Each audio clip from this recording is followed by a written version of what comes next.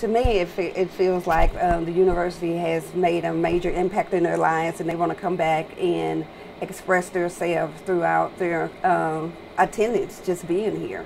Tomorrow starts the Black Alumni Reunion. This gives Black alumni an opportunity to come back to Ole Miss. I think it's imperative for those alums who were in the 60s and early 70s who may not have the experience that you or I had as a student on campus, to see that the university, although there's still change to be made, they're striving to do better, be better. The Black Alumni Reunion happens every 3 years. The first event is tomorrow, the Career Center Diversity Career Expo. On Saturday, there are popular events like the Athletic, Greek, and Organization Picnic and the Reunion Awards Gala. My organization will be participating in the bar picnic, so I'm just excited about that.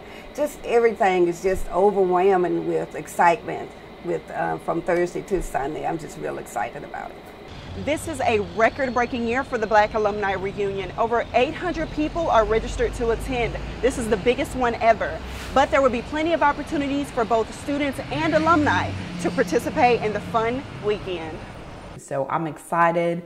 I'm hoping everybody comes, has a great time. I'm hoping students get involved to be able to network with alumni. I think it's just going to be a good time for everybody. This year's reunion has been a year and a half in the making, and this could be the best one yet. Brittany Brown, NewsWatch, Ole Miss.